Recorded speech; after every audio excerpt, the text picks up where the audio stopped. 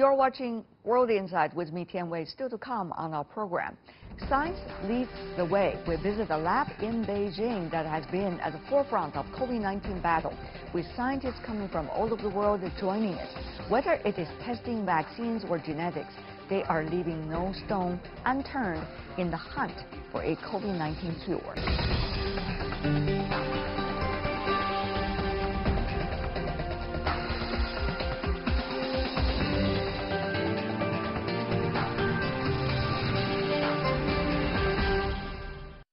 Welcome back. You're watching World Insight. I'm Tian Wei. The COVID-19 pandemic is the biggest challenge facing the worldwide science community. Researchers are working around the clock for diagnosis, treatments, and vaccines, not to mention a thorough investigation into the virus. What about the Chinese scientists? How are they contributing to that effort? How far, in their views, are we from the light at the end of the tunnel? With these questions in mind, I visited the Global Health Drug Discovery Institute in Beijing, which is at the forefront of this area. Sheng is the director of the institute. He introduced me to the scientists and their research to fight the virus. Let's take a look.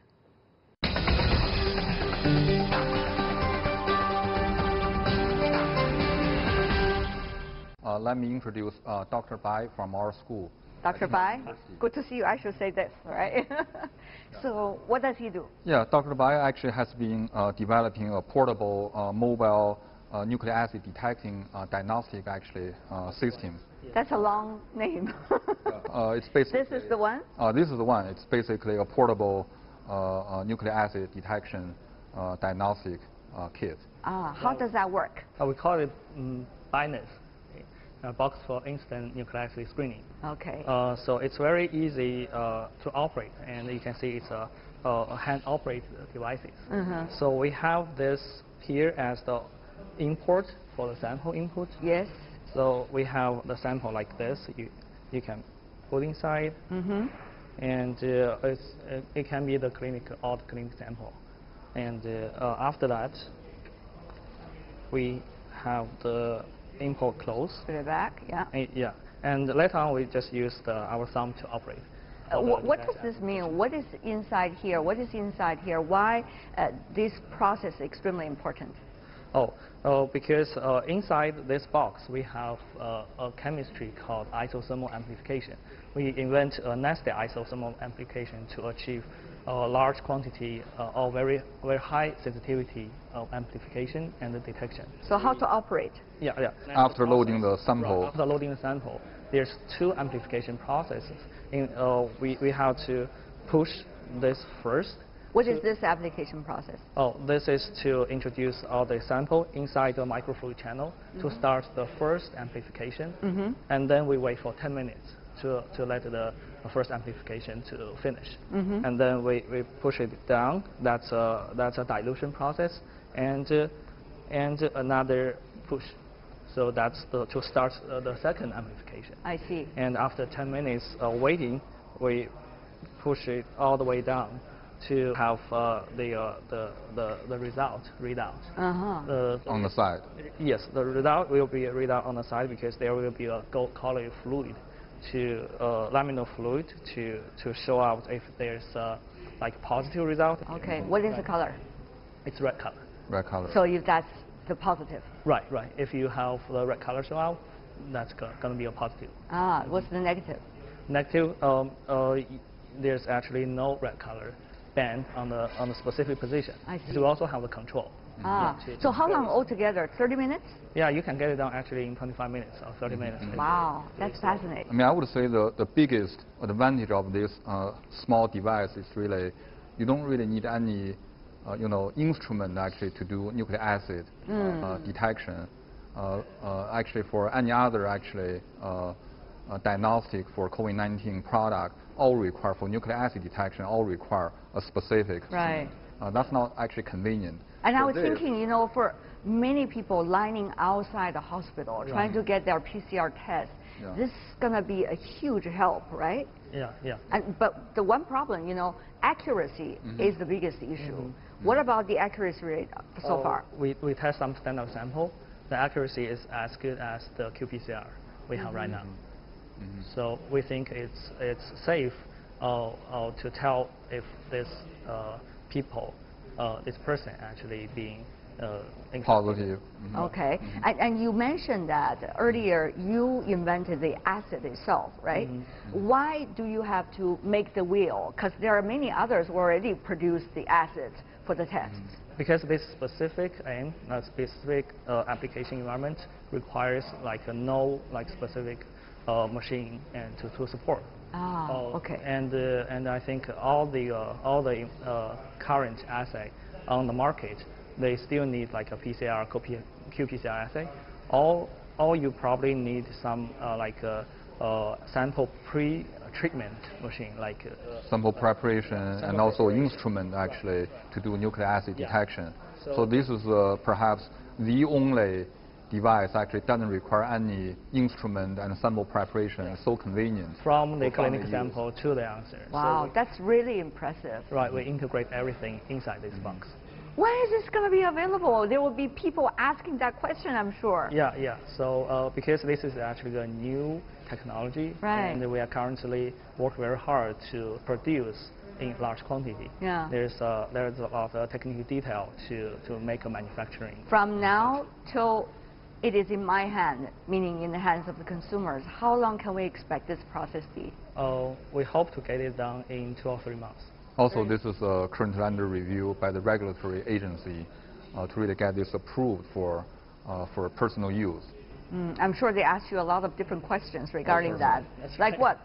Like the convenience or the safety to be used in the open environment and cross contamination. Right. All these questions are very, very important to the problem to be solved. Right. If we really want to get this one to work at home or in the airport and by the patient themselves. Right. You know, I heard about the contamination of test kits in some countries, and that has been a huge problem. How can we, devices like this and many others, avoid that phenomenon? Oh, that's a good point. The contamination, actually, if you do it by yourself, there's no such thing, okay, your sample will contaminate other people. Because in our case, you directly input the sample taken from your mouth inside this box, and this box, after that, this box is a fully sealed system. I see. Unless you try to break it, For this, actually, the contamination, perhaps it's not a issue because this is actually one-time use. Exactly. So it's not an instrument. Actually, you have so many actually. Right. Process. So there won't be the consideration of cross-contamination. That's a great point. And another thing is, how much do you think this would reduce the costs of the overall operation of, nucleic acid tests all over the country? Now I know Beijing alone, since the spike in Beijing, 700,000 people being tested every day. That's a huge number, and it's still growing because everybody needs now a PCR test result, right? A certificate, right? So how much cost reduction do you think this could be? I think compared to PCR, at least for the consumable, this will be a little bit more expensive because you see it's a fully integrated system, and PCR itself is just a tube and assay. What I want to emphasize is the time. The time you actually need to wait for the result come out. Right. And also have all the people in the same place. Actually, that can be also risky. Right. That's another risk. So in this case, if you think we can save like 2 days just waiting for the result, and the 2 day, what can you do? You can do a lot of things. Exactly. Right. Well, this is quite an achievement, I would say. Congratulations, Dr. Bai, and also to the center. Yeah.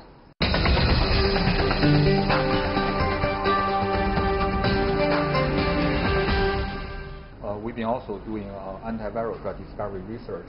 Let's see actually if we can find Dr. Tian actually in the TC Culture room. Yeah, he's actually been doing the viral host interaction study.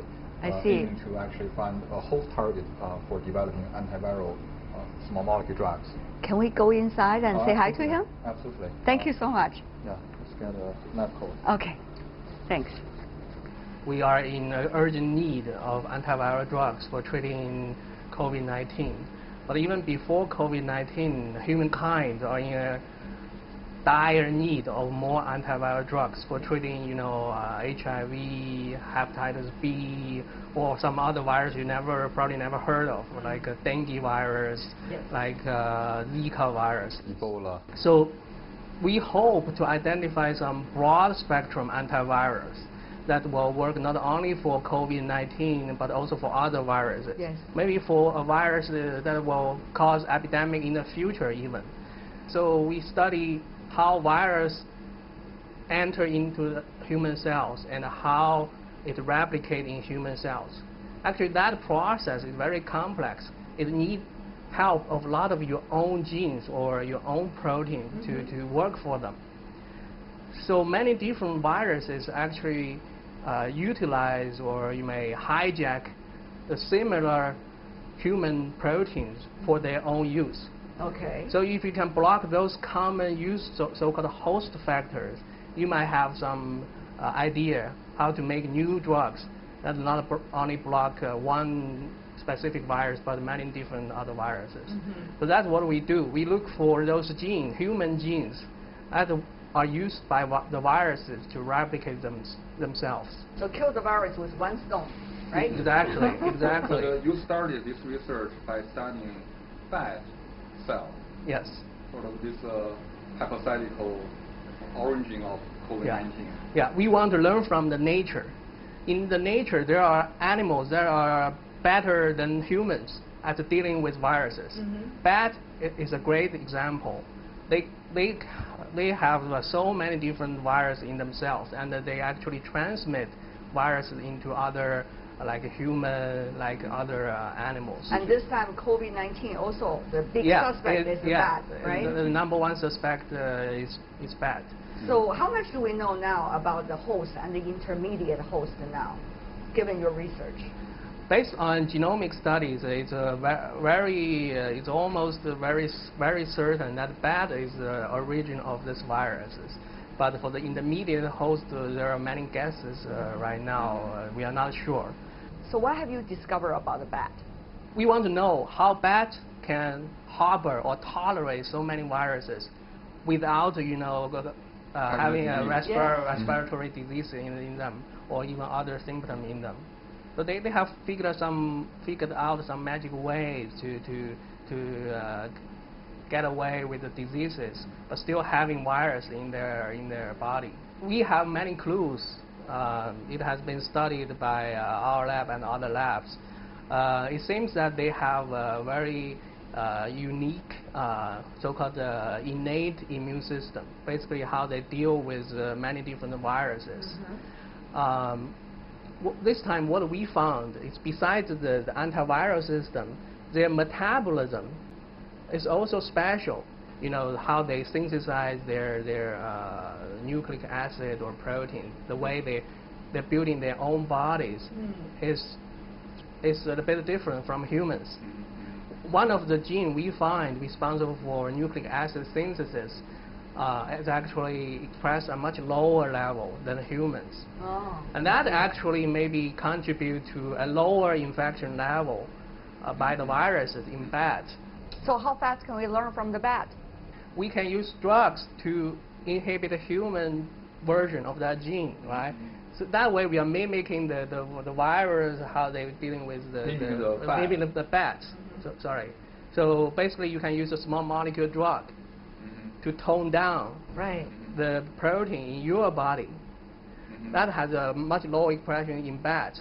So this way you can actually suppress the viral replication at least we show in human cells. So this is how we get some idea. We can get some ideas to develop antiviral drugs by learning from nature, learning from other animals. In this case, learning from bats. This is fascinating, huh? That's a good learning from bats. I guess learning curve. This is what we're talking about here. It took us 6 years to develop the tools to study bat cells, because most people in the biomedical field, they don't study bats. So but this is the interesting thing. I mean, you bet on bat much earlier than most of the people and the researchers. How did that come into being? Since SARS. SARS is, as you know, is the origin of SARS virus. Yeah, the old SARS, I mean. So from them, people have, biologists have already paid attention to bats to study them. But it's our lab who developed the first tool set that allow you to systematically check bats gene one at a time to answer the question, what's special about the bats that allow them to tolerate viruses?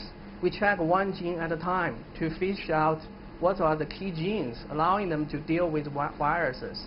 How many genes have we covered already?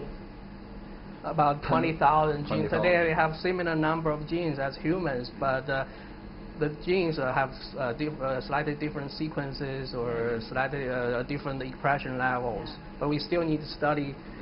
Many of the genes have human homologs. Right. But they may function slightly differently, or their activity levels are slightly higher or lower.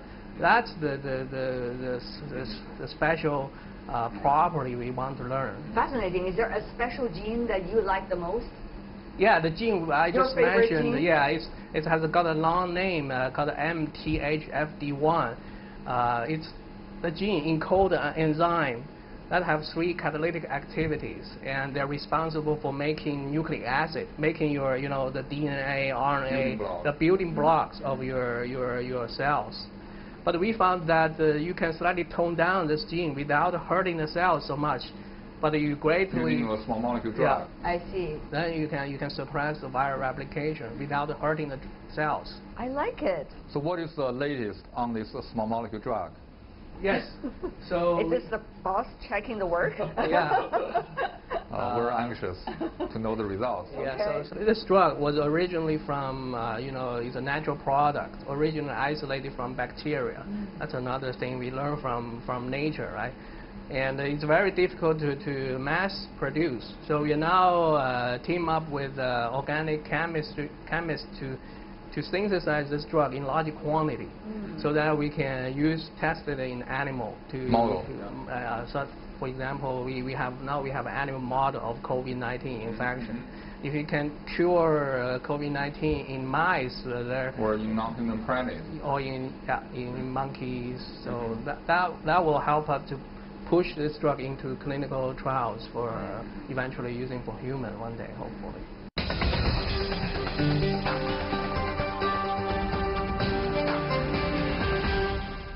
And that's all the time we have for today. If you'd like to see more, you can certainly find us World Insight CGTN or search our YouTube channel. And you can also follow us on Twitter and Facebook accounts. From me, Tian Wei, and everyone on the World Insight team, thanks for watching.